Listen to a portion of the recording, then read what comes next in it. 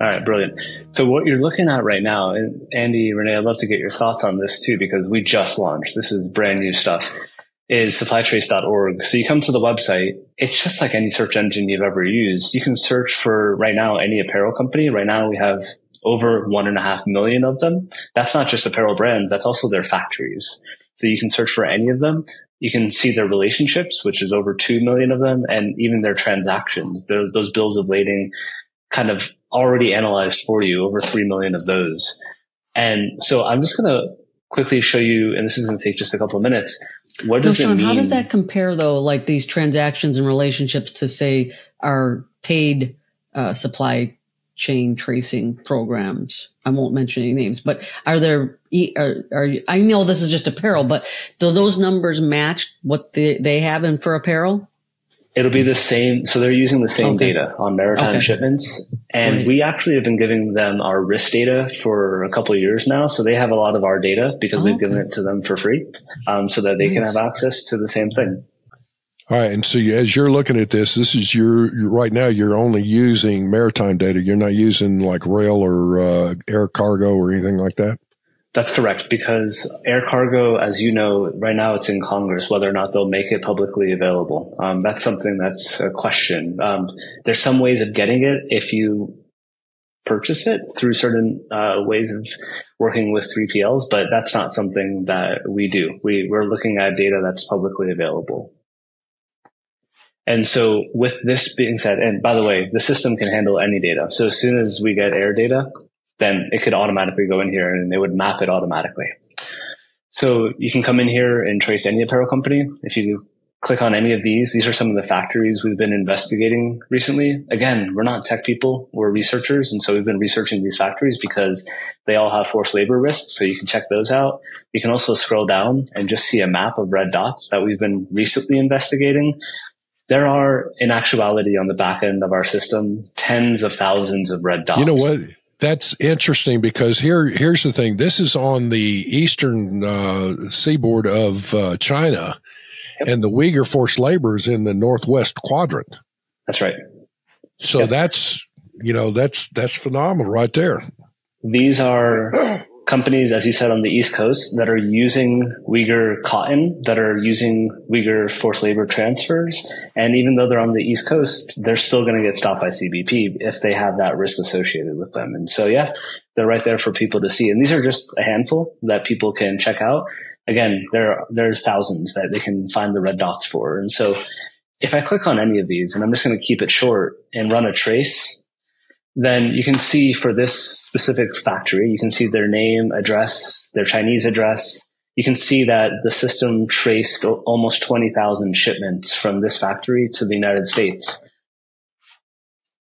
Over the last 10 years. They have a lot of addresses that this factory goes by. We work on cataloging all of them for you. And then here's the evidence that we know that there's risk, even as recently as right around the time actually the UFLPA was being enforced. And so those are public documents that we then link so that people, as academics, we believe in showing our references and citations. And so you can actually open up any of these documentation for this supplier and say, oh, actually, yeah, they have shown that they are connected to this risk. Now, let me ask you, where would you, so this company has investment in other equity instruments in Xinjiang. So they are investing in the region that, where we're mostly invited to look. But how do you get that? Because China has that anti-espionage new law. Mm-hmm. Yeah, absolutely. So we get that through corporate records. We do that through public available documents. We look at registries of companies, and we're able to access that data and keep it on our back end. Keep in mind, the Great Firewall of China tries to block a lot of this stuff. But you can get it. And all of these links are sometimes from Chinese websites that the government might take down in China. And so these are all archived versions. So if you click on them, they're saved so that they can't disappear off the internet. Oh my gosh, that's cool, Sean. Thank you for explaining that. There's the number of transactions. What's interesting, if you go back up, there is that obviously very heavily into, all right, 2015, 16, 17, it's the peak, and it starts dropping in 2018 and then 2019. And then here's the thing. Apparently, the way things are going is that people are moving away from this factory, this group, because the number of transactions is dropping. So here's the interesting part, and this is where we get really into the fun stuff on trade. Transshipments. This company might not be shipping directly to the U.S. It might be going through a third-party country and then arriving. Malaysia, and I'll show you. Vietnam. Yeah. Right. And, the $3.5 billion of goods that CBP has detained since the UFLPA, most of it's from Malaysia. Even after the UFLPA was passed, 500 plus shipments into the US. At the beginning of this year, they're still shipping into the US, even though they are connected to Uyghur forced labor abuses. I'm going to scroll down just so you can see you got your top customers. All of this is done for you. These are the types of goods that they're shipping into the US right now.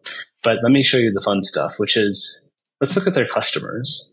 And I'm just going to look at the last 2 years. I could go back to 2014, but I'm just going to show you the last 2 years. Because that's when the UFLPA was being enforced, starting summer of 2022. Let me show you a map, because people like maps. It helps us to understand how the world works. Maps and colors. Maps and colors. This is a map of the United States and all of the entities that are buying from this specific facility. So these are potentially all competitors, but they also could be collaborators. And the really interesting part is, yellow dots are tier 2 or tier 3 connections. So that means that they're not coming, orange dots are tier 1. That means they're buying directly from this factory. Yellow dots are tier 2. So they're buying from somewhere else first, which could be another country. I like to see it as flows sometimes. So this is the same factory shipping into a third party country, and then eventually making its way into the United States or into transshipment through the US to Canada. Oh, that is such a cool graph. Wow, I love that graph. What do you call this one, Sean? This is a Sankey. Very cool. Yeah, it's a simulation as far as with the flow, right?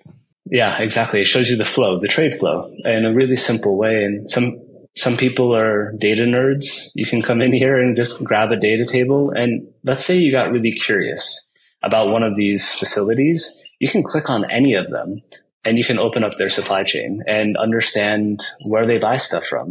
Just for fun, Andy and Ray, shout out an apparel factory or company that you would want to see what their supply chain looks like. Try LL Bean. All right, let's see what LL Bean's got going on. We got a few LL Beans, so you can see we have some shipment data for Japan, for other places that they might be importing from a subsidiary. I'm going to run an advanced trace on LL Bean. So it looks like they got addresses. Let's click on this Maine company and see what we got here. So not a lot of shipments into Maine, but you can see where it comes from and the types of products that they bought to their Maine factory. I'm going to see what other things we got on here. This is their other location. So this is 5 more shipments. You can see for any company, they ship to different addresses, and you can see all of those addresses that they might import to. Renee, do you want to try out one? Yeah, I want to try, what's my favorite jean? Oh, Lucky Brand. Oh, there you go. I was going to say try Levi, but Lucky Brand, that's good. Yeah, we got a bunch of these. Oh, we could do Levi. So Lucky Brand's clean. No, Are you Lucky saying Brand's Lucky Brand? right there. So Lucky Brand has many, many addresses, it looks like. And so we're just going to click on the first one. So look at this. So Lucky Brand, we're tracing 4,000 shipments into the US from 130 suppliers internationally. Here's all the addresses that this subsidiary shipped to. And if I go to their supplier page, I can see Lucky Brand's based here. It looks like we're just off of Manhattan in New Jersey. If I open up their supply chain, you can see their entire supply chain, everywhere that Lucky Brand that you chose. There. And it looks like they've vetted pretty well as far as their sourcing, according to this. They do look pretty clean. For this, all right, I can buy my Lucky Brand jeans. For that location. Okay, Renee, you might have to check out the other ones as well. But yeah, you can see there's a yellow dot on here. So let's check this out. But so Sean, you know what's cool about this? Personally, you can make choices in your purchasing, consumers. I mean, it's important for us to make informed choices, right? Absolutely. People vote with their wallets. And so where they buy from influences, where the money goes. But even, any company might have risk. And so you can see this isn't a red dot. This is an orange dot, which means there's potential risk. And so maybe Lucky Brand should check it out and see what's going on over there, because there might be something that they need to be aware of. Yeah, that's so cool. Yeah. Thank you for showing us. No, for sure. I'm glad that you got a chance to see it. I invite, as many people as possible to check it out and take advantage of the open access that we're providing. I will say that is absolutely phenomenal. And, this is well worth checking out. And I will say, not only as far as incorporating this, but this, your demo here, Sean, has helped from a standpoint of the C-suite, the looking at it strategically. I could see all kinds of aspects, not only from a financial perspective and legal and all that, but even from a marketing perspective and operations and things of that nature. Where is it coming from, and what are we doing with dealing with this information? So, great demo on. I like that response. It's the wow factor, but it's also thanks for being a part of the demo. Thanks for throwing out a couple names. And if I could just say, we're maybe showing 5% of our data right now because we're just focused on apparel coming from China. As soon as we open up to other countries and other industries, you're going to see the entire supply chain maps start to fill up. And that's why it's worth coming back every month and seeing, well, maybe my favorite company has changed. Maybe the company I work in procurement or customs for has shifted. Maybe my clients have now a risk that wasn't there before, and it's updated constantly. So that's the fun part, is this is just the beginning.